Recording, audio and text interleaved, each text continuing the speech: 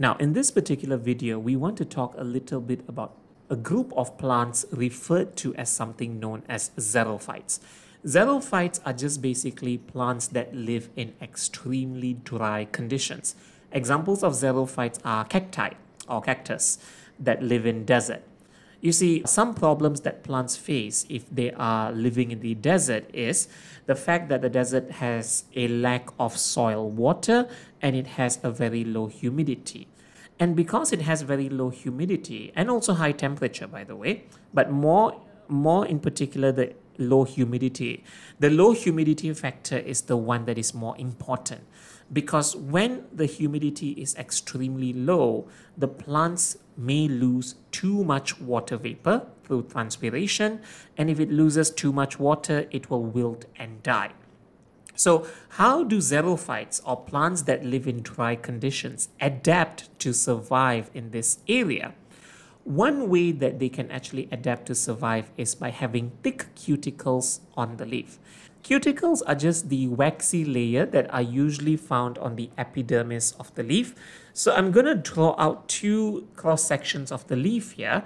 And as you can see, the leaf on the left has a thin layer of cuticle, but the leaf on the right has a thicker layer of cuticle. So how does the thicker layer of cuticle reduce transpiration rate? As you can see here, what happens is the amount of light going into the leaf is represented by the arrow. So the leaf on the left, because the cuticles have a thin layer, a lot of light are able to enter. But the thicker layer of cuticle will actually reflect more light and reduce the amount of light going into the leaf. Therefore, it actually reduces the leaf's internal temperature, and when it reduces the leaf's internal temperature, less water gets evaporated, less kinetic energy of water vapor, so therefore less transpiration will happen. Another thing that the thick cuticles can also do is it reduces evaporation from the leaf surface directly. So this is how the thick cuticles may reduce the rate of transpiration for xerophytes. Another way that plants can survive in dry conditions is by directly reducing the leaf surface area. The larger the surface area of the leaf on the left, it will have more stomata. But if the leaf is extremely small and needle-like or spine-like, they will just have less stoma, as evident when you look at cactus. Because when you look at the needles of the cactus, those are the leaves, technically speaking. But the leaves have reduced in surface area over many generations through a process of evolution. So because the leaves are so small and have extremely small surface area, they have lesser stomata. And when they have lesser stomata, lesser transpiration will happen because water vapor needs to move through the stoma. That's another method how xerophytes survive in dry conditions. Now, the third condition is the most important one because they will love asking this in the exam. What the plant does is the plant may reduce the steepness of the concentration gradient between the inside and outside of the leaf. Now, what do I mean by that?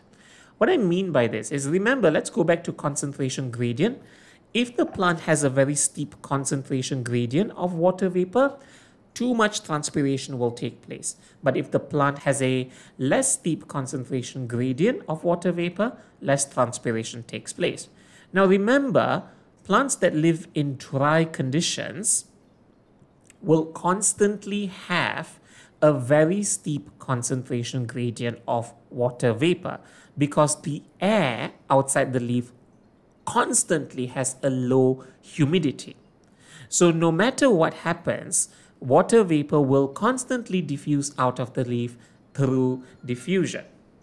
So more transpiration will take place because it has a steep concentration gradient. So the plant has to reduce the steepness of the concentration gradient. But that's impossible. How is the plant supposed to make the outside air more humid? That's like asking a single plant to make the entire desert humid. Is that possible? How can one plant make the outside more humid, right? But it's not as impossible as it seems actually. The plants cheat and hack, the plants sort of cheat their way through this system. You see, one way the plant can reduce the steepness of the concentration gradient is by having something known as trichomes or leaf hairs. Imagine the leaf on the left hand side, okay? The water vapor, the moment the moment the water vapor diffuses out of the leaf, it escapes into the surrounding environment and never looks back. It just diffuses into the surrounding to occupy the empty space. But on the right side, the moment the water vapor diffuses out, it cannot escape into the environment immediately because the leaf hair traps the water vapor outside the leaf. What that does is it creates a slightly humid area directly outside the leaf. So look at the concentration gradient between the two areas. For the one on the left, they have a steep concentration gradient, but the one on the right has a less steep concentration gradient right now. So what happens to transpiration on the right side? It will become lesser. That's one way. Another way is by the leaf to have something known as a sunken stoma. Okay, sunken stoma just means that the stoma is depressed inwards, as I'm showing you in this particular diagram. How does that help? You see, when the water vapor diffuses out of the leaf, right here, look at the diffusion distance between the inside and outside environment, okay? For the normal leaf, the diffusion distance of the water vapor is short, but for the sunken stomata, the leaf with the sunken stomata, the diffusion distance is much longer.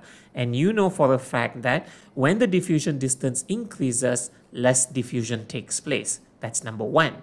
And also, when the water vapor goes out of the leaf through transpiration, it doesn't just immediately escape into the air. It will still remain in that space just outside of the stoma, and that creates a moist space. Right? And when it creates a moist space, this also decreases the concentration gradient of the water vapor. Thus, less transpiration takes place. And the third fantastic thing that leaves may do is by having rolled up leaves. Look at this normal leaf over here. As you can see, the water vapor can just immediately escape into the environment, okay, and get lost. But in xerophytes, some of their leaves will roll up. And when their leaves roll up, the water is also escaping the leaf. But look, it creates a moist environment within the rolled up space. And when it creates a moist environment within the rolled up space, that also helps to reduce the steepness of the concentration gradient between the inside and outside of the leaf.